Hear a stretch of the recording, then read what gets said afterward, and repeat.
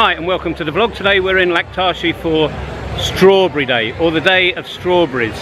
And I don't know, we came here last year and it was quite small. This year it seems that it's a lot bigger, a lot better. And yeah, I just thought that we would show you around in Slatina. It's just outside Laktashi, not too far from Banja Luka. What is happening? We might see what somebody thinks about sausages. We might think about what people think about toilets. Bit weird, that one, isn't it? Nevertheless, enjoy.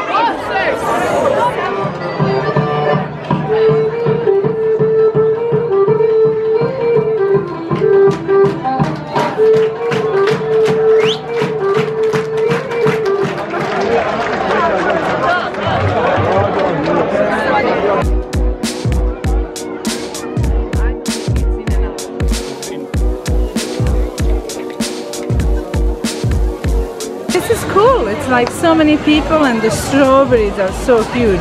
As you can see on the video, they are big.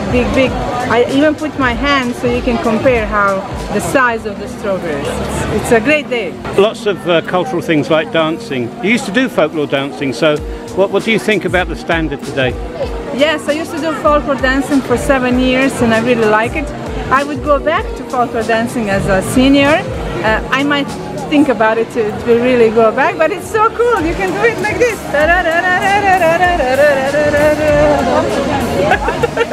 So you're having a good time?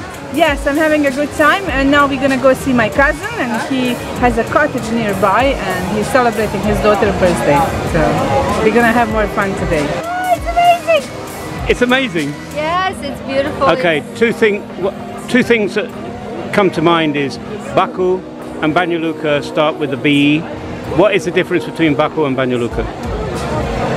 Baku is well reserved. Here people are relaxed. I don't know, maybe it's because of the festival. Like when we have festivals in Baku, we have the same kind of festive mood and everyone is so cheerful and everyone is running after the food and the kids are all cheerful and happy and jumping here and there. I can see similarities when the festival is happening, but I don't know what would be the difference between non-festival days. So basically, Banja Luka is so green. Baku is nothing close to that. We have cut all the trees. Unfortunately, all the parks are marble, but not the trees. We have like marble park inside couple of trees. Here we have all the trees, we have all the grass, we have all the greens, and it's amazing. It's beautiful. Tell me why you love sausages from Bosnia and Herzegovina.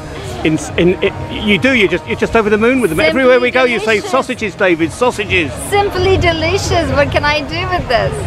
Simply delicious kebab, delicious sausages, and everyone who is visiting Western Balkans, you have to come to Banja Luka. You have to try Banja Lukan kebab. It's very different from the rest of the kebabs that you can see all over the place. Definitely come and visit it. Definitely have their amazing local beer. How's it called, by the way? Hang on. Yes, this beer. Try. Come and visit this beer. It's amazing. What do you think about Bosnian toilets?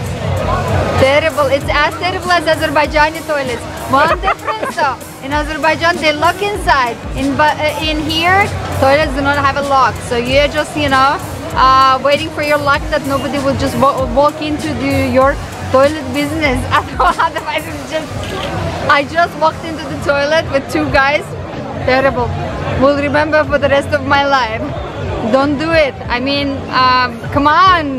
How difficult it is just to put in a couple of locks in your toilets. In Azerbaijan, we have as terrible toilets as you have. We call them Asian toilets, but we at least lock them. You don't even lock them. Lock them, please.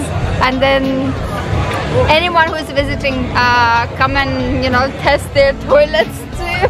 One good thing that you would take from this festival would be what? Strawberry, amazing, like the size of my head. Beautiful, huge strawberries. You will see in the videos probably what David and Tam has shot. Amazing, amazing, like huge, red, beautiful, juicy strawberries that I'm gonna take it with me.